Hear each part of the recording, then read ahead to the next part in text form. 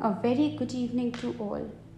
It's time for children's bedtime treasury with Let Emotions Speak. Don't forget to like the video, share the video, and subscribe to my channel. Today's story is about the lost lion. Once there was a lion cub called Lenny. He was a very tiny lion cub, but he was sure that he was the bravest lion in all of Africa. When his mother taught her cubs how to stalk prey, Lenny would stalk his own mother and pounce on her. When she showed them how to wash themselves, Lenny licked his sister's face instead so that she growled at him. When the mother lioness led her cubs down to the watering hole to drink, he jumped into the water and created a huge splash that soaked everyone. The other lionesses were not amused. "You'd better watch that son of yours," they said to Lenny's mother, "or he'll get into really big trouble." One day, the mother lioness led her cubs on their first big hunt. "Stay close to me," she said, "or you could get hurt."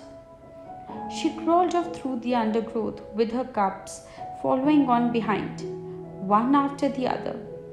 Lenny was at the back. The grass tickled his tummy and he wanted to laugh, but he was trying hard to be obedient. So he crawled along, making sure he kept the bobbing tail of the cub in front in sight. On and on they crawled until Lenny was beginning to feel quite weary. But a brave lion cub doesn't give up, he thought to himself, and on he plodded. At last, the grass gave way to a clearing. Lenny looked up, and to his dismay, he saw that the tail he had been following was attached not to one of his brothers or sisters, but to a baby elephant. Somewhere along the trail, he had started following the wrong tail, and now he was hopelessly lost.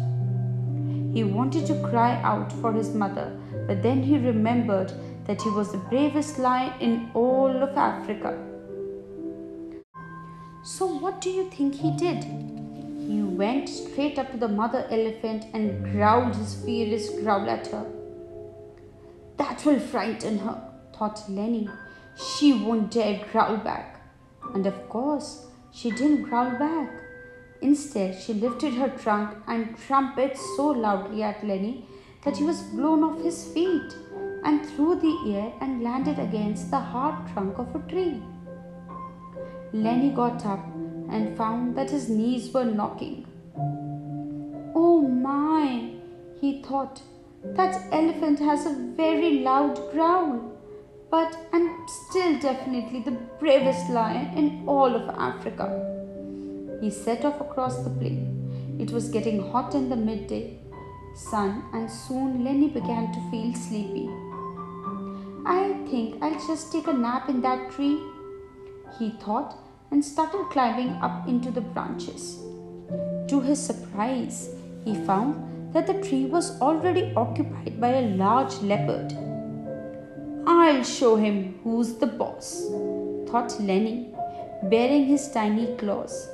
The leopard raised his head to look at Lenny and then bared his own huge, razor-sharp claws. He took a swipe at Lenny with his paw.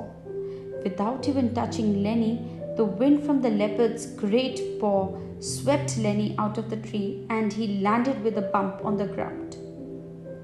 Lenny got up and found that his legs were trembling. "Oh my," he thought, "that leopard had big claws.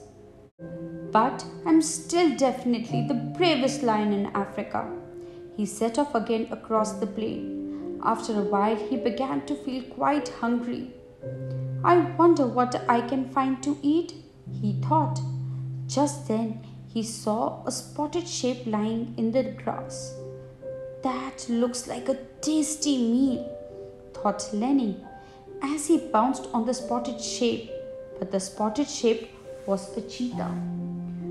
Quick as a flash, the cheetah sprang away, and as he did so, his tail caught Lenny a blow that sent him spinning round and round round and round in circles. When Lenny stopped spinning, he got up and found that his whole body was shaking.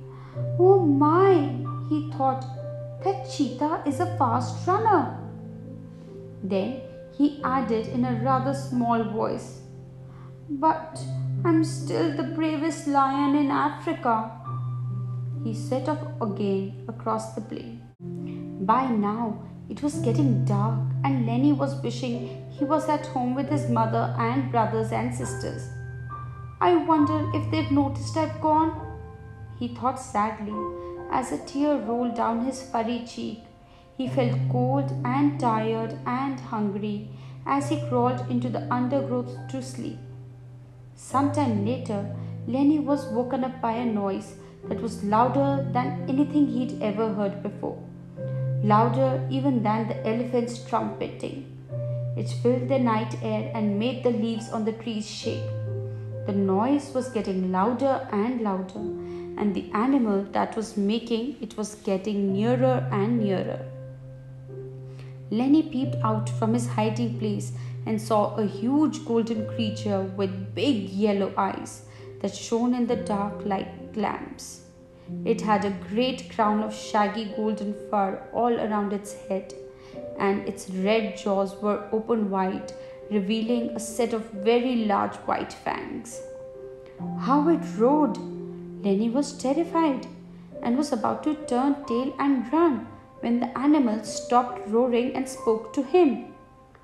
Come here, Lenny, said the animal gently. It's me, your father, and I'm going to take you home. Climb up on my back, little one. So Lenny climbed up on his father's back and was carried all the way home. And when they got there, his father told his mother and his brothers and sisters that Lenny had been a very, very brave lion after all. I hope you enjoyed this story. Time for an amazing fact. In cold weather, when you can see your breath, you're actually seeing water vapor released from your mouth that has turned into tiny visible droplets. See you tomorrow with another great story and another amazing fact. Good night.